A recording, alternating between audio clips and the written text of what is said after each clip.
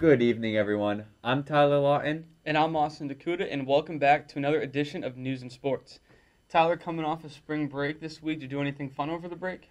Well, the most fun that I've had was probably hanging out at home with family and friends. It was just nice to reconnect with them. Yeah, and we got a busy week now coming off of spring break. Plenty of news to get into, Tyler, so why don't you tell our audience what's going on? Oh, yes, indeed. Let's jump right into it. So, for any aspiring songwriters, Rhode Island Music Hall of Fame's member and former recording artist for Atlantic Records, Mark Cutler, is hosting a fun event where you and other friends can help create a creative song on the second floor of the Library Learning Commons on March 17th at 1 p.m. And in other news, are you an art student that is having trouble trying to adapt to a new job while living away from home? Well, on March 18th from 11 a.m., all art students are welcome to come learn and practice strategies on how to navigate focused common workplace scenarios. On that same day at 1 p.m., the Dean Gives Back program is looking for volunteers to help stock shelves at the Franklin Food Pantry across the street from campus.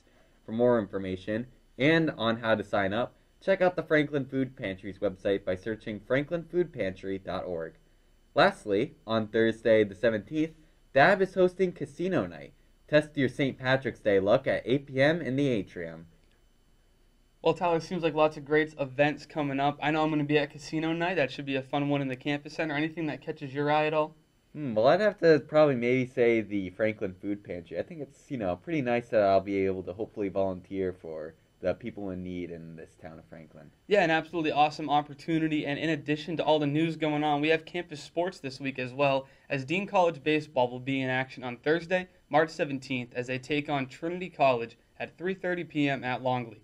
Women's lacrosse will host Elms College on Wednesday the 16th on Grant Field. Softball and men's lacrosse will also be in action next week at home in Franklin. That's all for news and sports. I'm Austin DeCouta. And I'm Tyler Lawton. Thanks for watching, and have a great night.